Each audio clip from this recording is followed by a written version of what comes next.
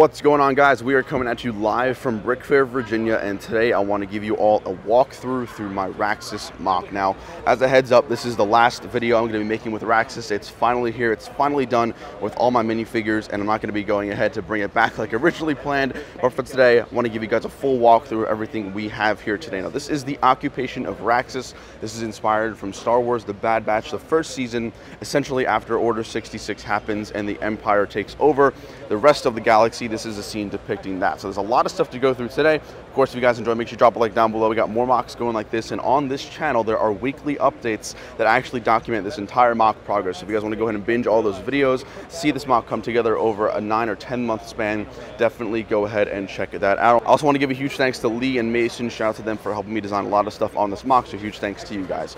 So first off, we'll start on the right hand side here with what we call the grass knoll. Now this is basically like a little park, if you will. The entire section of Raxus that I decided to build is essentially this big half dome. Obviously with Lego I had to condense that a little bit, and I wanted to add some sort of green textures going on here. So my favorite part of this area here is going to be these 2x6 light bluish gray tiles that are connected by hinge plates, and it forms this really nice half circle shape, which looks super cool, but also cuts the transition between the hill and the rest of the MOC as well. So that kind of goes throughout the entirety of this grass section right here, really caps it off nicely, which looks super cool.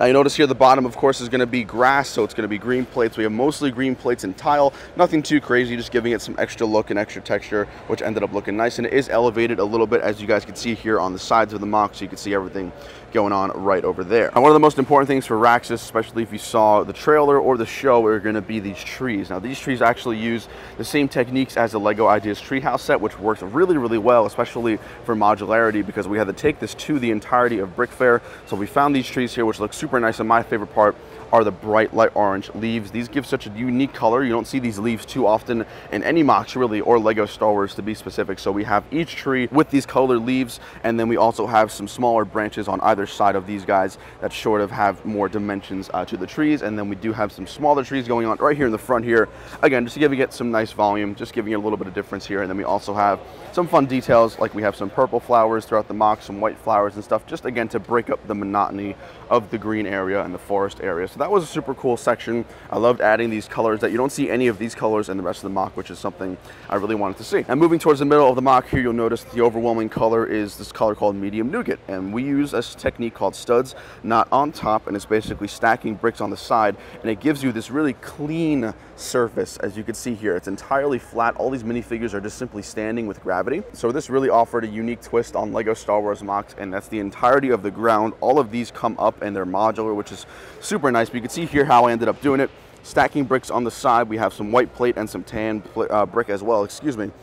And we just did that throughout the entirety of this bottom platform. Now, in total, there's probably closer to around 10,000 pieces just simply on this floor bed right here, which is pretty crazy.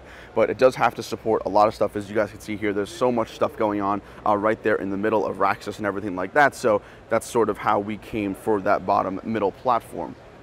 As you work towards the right here, right in front of the grassy hill, you see we have two of these ATTEs. These are actually the Brick Vault ATTEs that I custom color corrected, I should say, to match the Imperial color scheme. So I got rid of the dark red and I put the dark bluish gray and light bluish gray on there. These things are minifigure scale and have a full interior. If you guys haven't checked these out, I highly recommend them.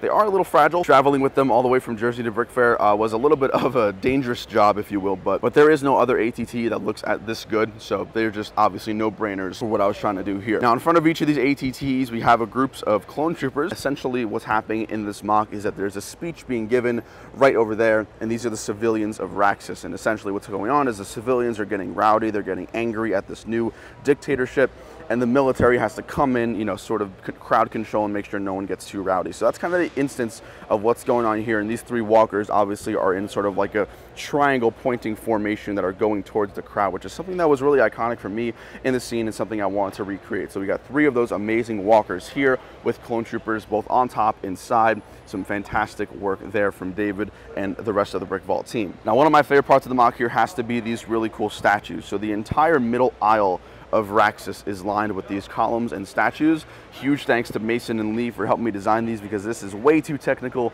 for my taste. But you guys can see here just the amount of detail that goes into these statues. It really adds a different level of detail into this MOC, very different from what we're used to seeing. And there are 8 of these total, and they line up on this tan little strip that goes from the back of the MOC to the front.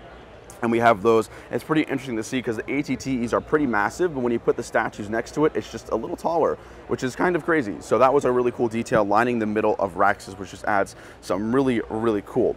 Now, as you move forward from the ATTEs, you'll see a whole bunch, a big crowd of people, and a huge shout out to the 5 or 6 people here at Brick Fair who actually let me borrow their civilian minifigures, because this would not have been possible without any of them.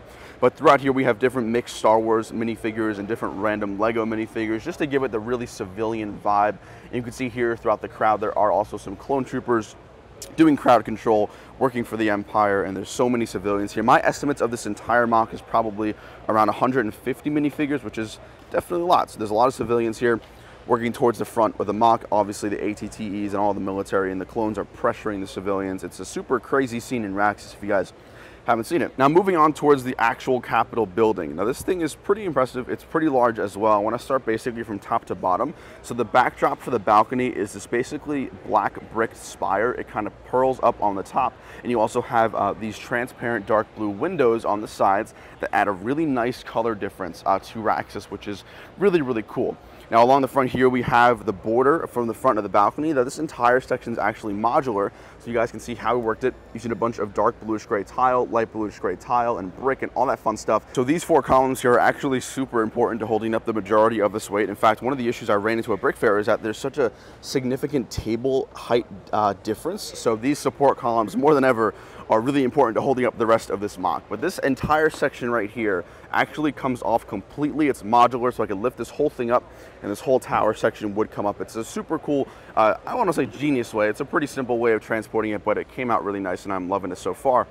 Now on the top of the balcony here we have 6 of the clone troopers. We have an Imperial officer and then a custom Borat minifigure. Unfortunately I was too lazy and couldn't get the senator from the actual show, so we got Borat to go in his stead, but I think he makes the MOC just absolutely perfect. As you move towards the bottom here, you'll see some really cool details inside here. We have some really nice windows throughout the rest of the Capitol building, including a nice door and some red banners going on, just adding again some more color for the entire Raxus MOC. Now there is no interior, unfortunately. We weren't able to get something like that for Raxus, but it still came out really, really nice.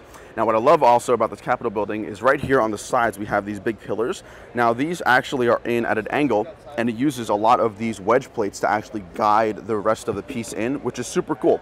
So on either side here we have those, and what's really important is that it offers a little bit of a different angle for the rest of the MOC, because the building is essentially very straightforward, very perpendicular, very 90-degree oriented, but having these at an angle sort of gives it a little bit of a different look, which is super cool. Now the back of this tall building here we actually did not finish. I could have tiled the top of it, however I just didn't really see a reason why to, because you can see it from here and it's pretty much completed up until this point. But that is the rest of the building. And then one last part here, the areas behind the MOC, we just tiled it with dark bluish gray. We have the Bad Batch Lego set, and also the minifigures there, of course, from Star Wars, the Bad Batch. So, and then just to go over some final things here, in terms of piece count, it's probably closer to around 80 to 90,000 total pieces for everything included in this MOC. We have probably around 250 hours of labor and work and brick building into this one, and I think that's pretty much it. So thank you guys so much for tuning into all the episodes in the series at Brick Fair. This is going to be the last time it's going to be displayed. The MOC will be torn down, sorted, and we will go ahead and get ready for the next build. I know some of you guys are maybe looking for a different cinematic video, but the fact of the matter is it's complete here at Brick Fair, and it's such a cumbersome MOC to deconstruct and re-put back up, so I figured, you know what, we're at Brick Fair, one of the best times of the year. The whole entire MOC is done here. I'd rather get this stuff done for you guys today. That way we can go ahead and head on to a new build series. But thank you guys so much for watching my video today. Make sure you drop a like and subscribe for more stuff coming up very soon. Let me know what you guys think of Raxus. I'm so happy with how it came out, and as a little bit of a final send off to Raxus. When I first saw this planet in the series, one of the favorite things that I found in potential with this MOC was the color scheme. You guys can see there's so many different colors, and it's not something you typically see in Lego Star Wars. We got gray, black, we have dark blue, transparent, we have red and tan underneath, we have nougat on the floor, green and bright orange and brown. Like, the colors on Raxus are so cool to me, and this is what makes the MOC just so much more sweet to see as it is done. But thank you guys for everyone who has donated and contributed, for everyone who's watched live streams and tuned in for the episodes. This was a fantastic MOC to make. I'm happy you guys enjoyed, and I'll see you guys later. Take it easy. Peace.